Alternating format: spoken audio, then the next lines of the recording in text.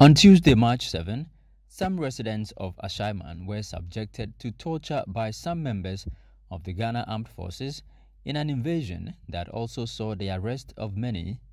This was reported to be in retaliation to the alleged killing of a young soldier, Trooper Imoro Sheriff, by unknown persons. Imoro Sheriff was found dead with stab wounds at Ashaiman, Taifa on Saturday. Subsequently, the Ghana Armed Forces confirmed the invasion of the community was sanctioned by the institution, but refuted allegations that the action was a reprisal attack following the death of Imoro Sheriff. The people of Ashaiman say they want an investigation conducted into the incident.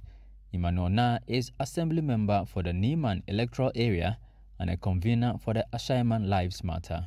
The president needs to bring those who came to brutalize the people to book.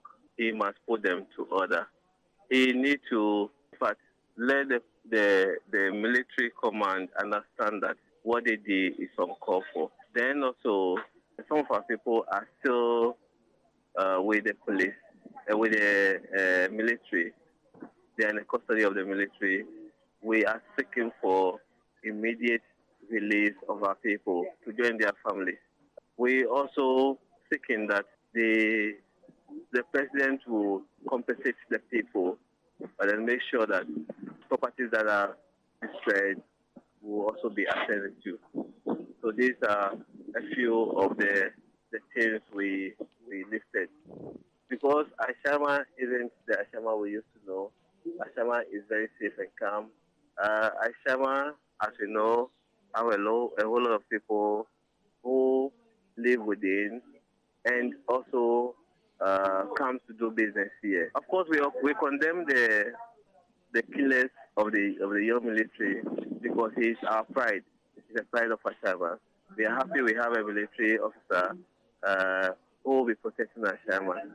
But the fact that the sudden happening, okay, that doesn't mean they should also come to do what they came to do.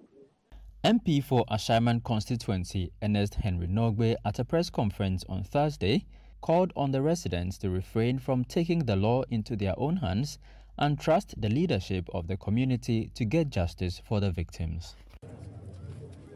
Thank you. Chobwe! Hey! Chobwe! Hey! Thank you.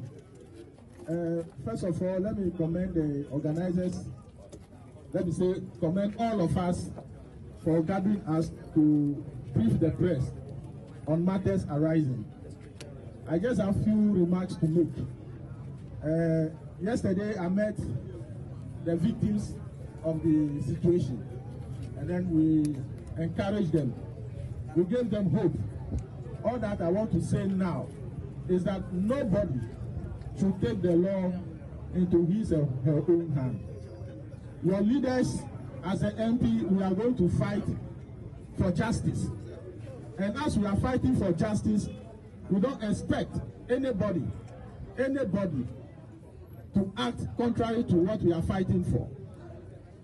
When you see any military man in this community, do not think he has come here because of you. Don't attack anybody. Just remain calm while we, the leaders, fight for you. I hope I'm clear. Yes. I'm rushing to Parliament now to make a statement on this matter once again. And again, the Defense and Interior Committee will be meeting, emergency meeting this morning on this matter.